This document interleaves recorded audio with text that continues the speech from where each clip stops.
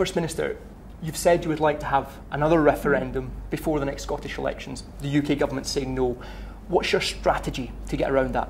My strategy is to build support for independence and to make and win the case and build the demand for people in Scotland to have that choice. Now, I'm not going to spend too much time worrying about the diktats of a government that has no credibility, no authority, changes its mind every day, and is probably going to be out of office before too long. Instead, I will make the preparations that are within my ability to make right now and make the case for independence. You could present it to the UK government and they've said they would say no. I'm just curious to know, what can you do around that?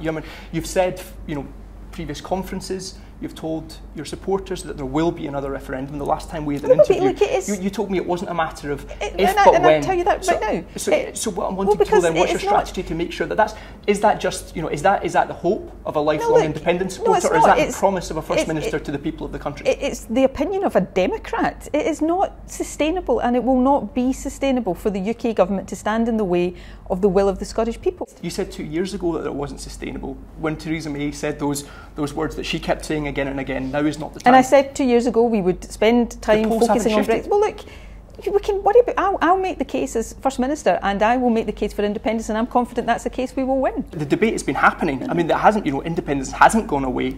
You've dedicated huge resource to this national conversation. You're now talking about a national assembly. The people of Scotland seem to be saying, according to all of the polls, that it's still very much as it was in 2014. That's actually not true. There's no indication that if you held another referendum, there is an opinion poll out today, and it still shows the overwhelming majority of people in Scotland do want a referendum. Difference of opinion about timing, which is why my job is to say to people, look, it would be wrong to have a referendum right now, but we mustn't leave it so late that the damage of Brexit is done to us. So those people who want a referendum, and they see you as the person who can lead them to that, they want to know, what's your strategy to get it? The UK government's strategy is very clear. They keep saying no. I'm interested to know, is there a way around it? Look, can you challenge that in the courts? Well, I mean, this point's never been tested in the courts, but that should not be anybody's preference. The question that a lot of people are asking now, we've been talking about it for so long.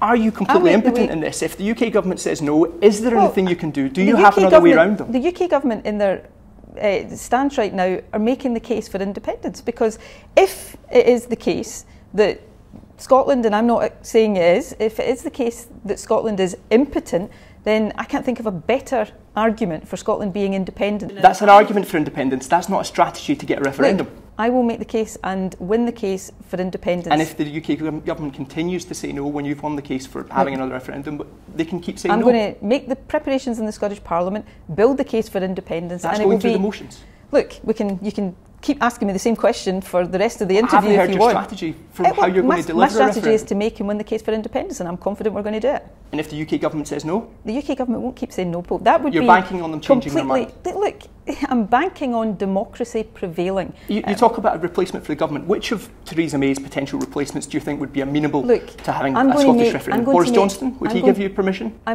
think Jacob Rees-Mogg? Boris Johnson or Jacob Rees. Michael Gove? Any of the names you've just mentioned there would send support for independence soaring through the roof. Look, I'm in charge of my own decisions. I'm in charge of how I make the case for independence. I'm going to make the positive case for Scotland being a normal, independent European country, and I don't think a UK government should or will be able to stand in the way of the Scottish people expressing its will.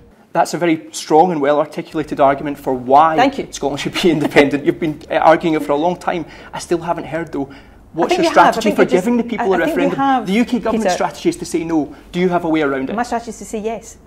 First Minister, thank you very much.